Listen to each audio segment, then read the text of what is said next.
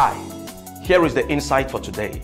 It is titled, There is a Reward.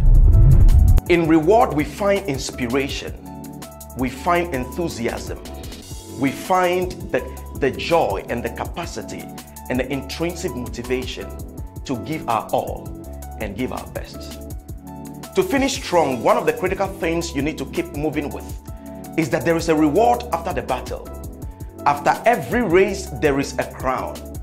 There is certainly a coronation. So keep moving and keep pushing.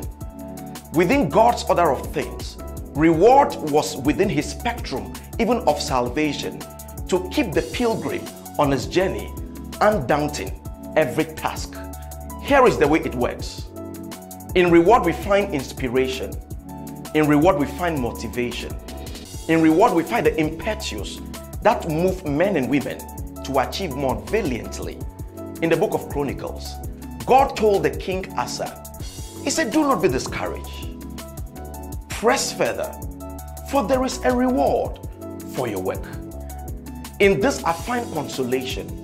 When the going gets tough, for the one who is on the battlefield, there is a reward. The reward should push you further.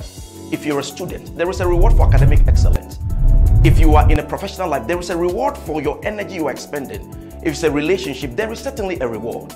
Do you intend giving up? Let the reward, the anticipation of the prize, push you to end the race. I want you to finish strong. I want to be part of your life as we finish this life together.